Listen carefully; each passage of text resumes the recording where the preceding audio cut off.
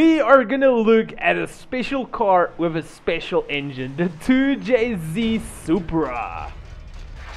Oh, she's still a damn beauty. So this is a really powerful car. I am struggling my butt off to get a proper tune for it, but I got it right, but it's a bit difficult. It's gonna take practice for you guys to get it right, but don't worry, I'm gonna take you guys through everything. So I'll be sharing my drag tune with you guys. So before we get started, we're gonna quickly do a dyno run.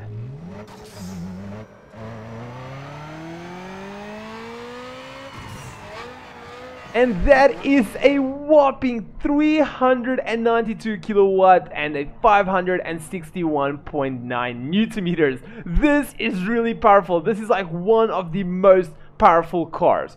So let's quickly head over to here. Before we continue, I actually decided to categorize this video into 4 sections.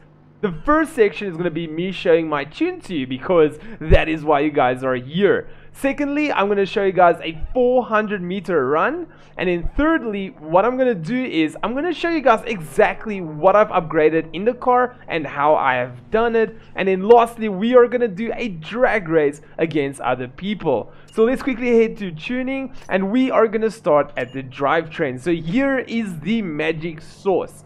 I just want to quickly let you guys know that this tune is specifically made for the 400 meters as well as the Bayview drag track. So if you're gonna try a different drag track and you're bombing out with your top speed, let's say your engine keeps on popping because you're reaching very high speeds, what I want you to do is actually just come here to top speed, just drag it more to the left. All of these numbers will go a bit more to the right. Otherwise, you can just take 6 a little bit more to the right. There's not a lot of room for it, but you can still take it a bit. Maybe just take 5 and 4 a little bit. Just trying to keep like a kind of a good straight line. You will be okay. Otherwise, let's quickly go to the suspension. So the front is all the way down. The rear is all the way up. This car has got a massive problem with spinning in first gear. So I had to go to the extreme. Got to keep that booty up very high. So for the front springs and the front shocks, we drop them all to soft. And then for the rear, we can actually take this a little bit up. Sorry for this, guys. I don't like to actually do changes in videos. But this car, I did see it when I was practicing that it did bottom out. I think let's take it a little bit higher. So the reason was that the front suspension was just so soft and it's also all the way down. So this obviously just made the car, if it goes over a hump, just to hit the bottom and then just slow it a bit down. So I'll show you guys now why I also took it up a little bit. And then for the sway bar, we got it at hard. So going to aerodynamics, this is why I took it up. Like I told you guys, this car spins a lot. So we gotta just increase the downforce a little bit on the front and the rear. And one sad thing about doing this is that it alters your top speed. To give you guys an idea, look at this top speed over here in 6th gear, 320 kilometers per hour. For a car with almost, how much power did it have again? Let's see, it has got almost 400 kilowatts. It's actually very slow compared to other cars that is actually weaker but can get better speeds. It's all because of this damn downforce. Going over the tires and brakes, we got it at max. And for the ECU, if you guys have got no idea what's going on here, I actually made a pretty good tutorial showing you guys how this works, how to understand it and what to look at. So if you guys are interested to see something like that, just hit the logo, the icon here in the top right corner. Just a quick briefing. The first and second RP, 1000 RPM, just drop it as much red as you possibly can. And for the turbo, take as much of the blue out here as you can. Just keep it all the way red and shove all the blue here in the higher RPMs. For the nitros, you want it to be around 5. So there we go. So now that you guys have got the tune, let's quickly go and do a test on the 400 meters. So there is 2 ways you can launch this car. Either you're pulling away at max RPMs, or otherwise you're gonna have to find the green area over here where to launch exactly. So that is the one you want to do. You don't want to launch at full RPMs. Your car is just gonna bog. It's gonna be bad. You gotta actually swing it up, hit the green marker, and then quick shift all the way through. So let me quickly try to see if I can mimic it for you guys. Look at the RPMs at the top left. You see there around 7,000 is green? That is where you want to launch. But there, it gets a bit more difficult. You're not just supposed to keep it on 7,000 RPMs. The time it says go, you got to be on an upwards trend.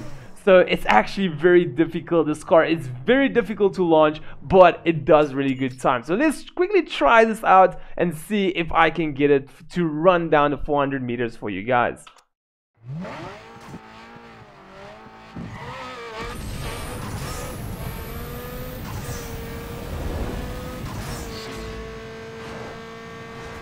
And there we go. This was not a bad time at all.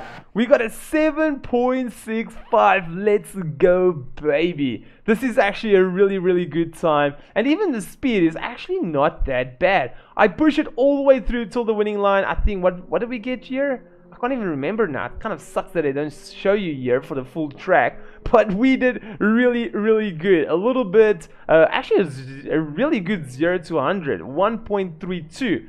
And then for the 400 meter time, 7.65. It's gonna take a lot of practice. And you gotta nitrous in first gear and shift all of them perfect. If you miss shift one, as in too short or over revved, your times are gonna be crappy. So anyway, there we go. So what we're gonna do now is, my game just froze. Ah, no. So I'm gonna quickly take you guys to the performance upgrade section and show you guys what I installed. Okay, let's quickly jump into it. So I don't know how familiar you guys are with how Need for Speed works with all the upgrades and etc. So you get 3 different packages. You get stage 1, stage 2 and stage 3. So obviously stage 3 is the best, but there is a catch to it. Let's quickly go to stage 1 as an example. We're gonna take this in, well, this is like the entire package contents. So this is a mild camshaft and cam gears. Mild means it's better than stock, but it's not the best. It's like in between. So if we go over to extreme package, as you guys can see here, we've got racing camshafts and gears. So that's a pretty cool thing about this game, that whenever you upgrade a package, it actually overrides the previous package if it's better. So if you only like, for example, okay, before I get into that, let's quickly look at another thing. For example, performance exhaust is not installed. Why? Because we have got a catback exhaust system installed with a larger downpipe. So as you guys can see, stage 2 is also installed. No, I am not cheating. The reason why these are saying installed is because if we go to package number 3, there is literally nothing of an exhaust system. So if you just installed extreme package number 3, you would have had the stock standard exhaust, and literally you wouldn't have a cold air intake system. None of the stage 2 and stage 3 has anything better than a cold air intake system. So what you want to do is, you want to install stage 1, then install stage 2, and then install stage 3. In this case, you want to do the same here. You want to install stage 1, stage 2, stage 3. For the transmission, you also want to install all 3. For the suspension, you also want to install all 3. For the nitros, this is just different ways you're going to inject your nitros. So the third one is the only one that's going to be the best for you. The tires as well, just install the extreme tire stage 3. For the brakes, you can install all 3 of them. For the weight, you can literally install all 3 of them. Look at this. Stage 1, stage 2 and stage 3 installed. And if you go through here, lightweight doors, foam filled interior, lightweight windows, lightweight seats, remove rear seats, remove interior panels. So if you just installed stage 3, you would have still had the heavy windows, the heavy seats, the interior parts and the rear seats. So by actually installing all 3, you are helping yourself out a lot. So for the turbo, install stage 3. Okay, so let's quickly go and do a drag race.